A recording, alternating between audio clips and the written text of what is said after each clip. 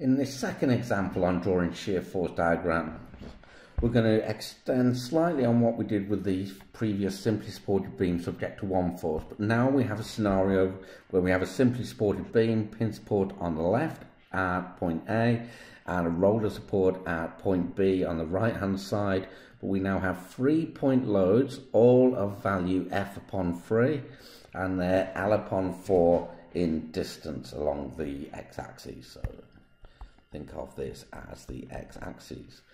As the previous example, we need to evaluate the reactions. So to calculate the reactions, we need to draw the free body diagram of the full system. So let's do that. So we have the free body diagram of the full system.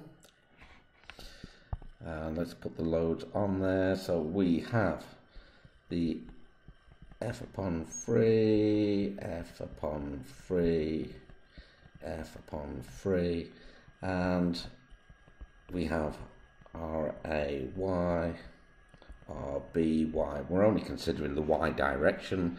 So from this free body diagram, the system is completely symmetric, so we know RAY is equal to RBY, and all the loads are pointing down, and only the loads, the reactions, are pointing upwards. So we have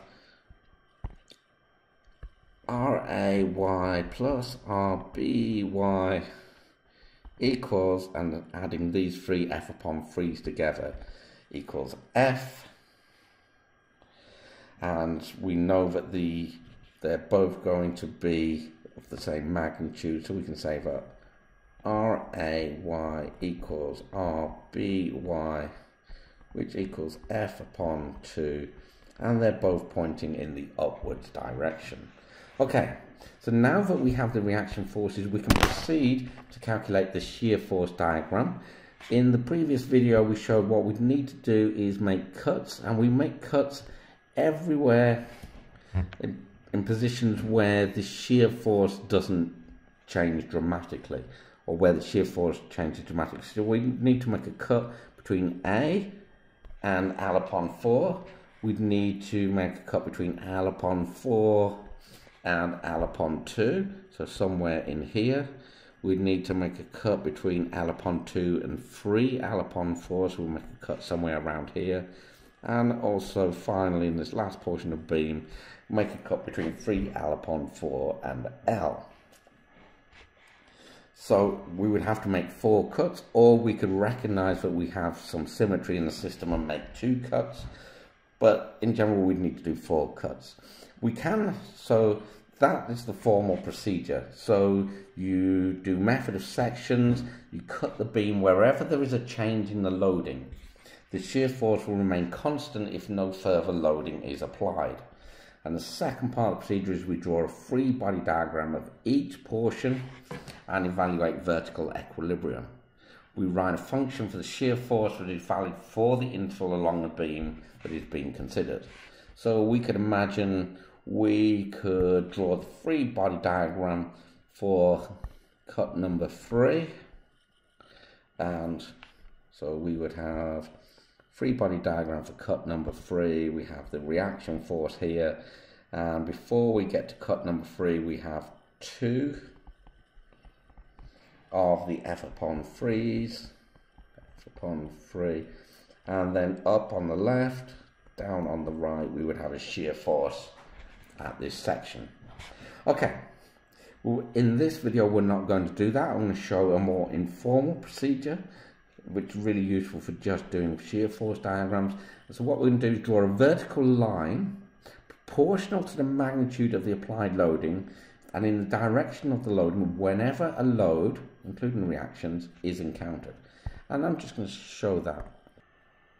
So we draw a line for the x-axis along the beam, and wherever the reactions occur, we're going to draw a line vertically proportional to the loading. So I'll do this in different color pen. Let's go back to this picture of the diagram. At A, we have a force of F upon 2 applied. So before I even draw this, what I'm going to do is draw one. We have an F upon 3, and F upon 3, and F upon 3. And finally, the reaction downwards at B. So at A, now we have a force of F upon 2. What we can do is walk along the beam, so we'll just draw a line, horizontal line, until we reach the point L upon 2. And at the point that we reach L upon 2, we draw a line proportional to the loading applied. And this is now, that loading was F upon 3. F upon 3 pointing downwards. And again, the shear force won't change until we reach the next point that a load is applied. And the next point that the load is applied is at L upon 2. And again, at L upon 2, we have a load F upon 3. And from this point, we move along the beam again until we reach the next point that a load is applied. And now we get to distance 3L upon 4 along the beam, and now we apply another force of F upon 3 at this point. The shear force will remain constant again until we get to the reaction force at B, and that reaction force at B is F upon 2. And then we can shade in the diagram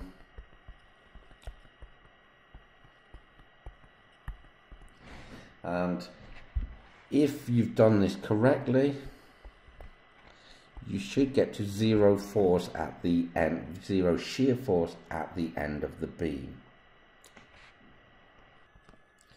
So this was a sketch diagram of the shear force. Again, what we should do is add to this shear force diagram, you would like to add the axes and V and the units that you're using for the problem. In this case, I'm going to go with newtons. And also, as we've said, and I keep reiterating, is you should indicate the sign convention that you're assuming for the problem. Now, as I just sketched this diagram, it's not convincing that this was indeed proportional to F upon 2 and this right hand side proportional to F upon 2, and each of these down slopes, and particularly this middle one, was proportional to F upon 3. So I'm going to show you drawing I prepared earlier that's in the lecture notes, which is each of these lines are drawn proportional to the loading and are actually measured properly. And this is what the shear force diagram would look like. And again, add to it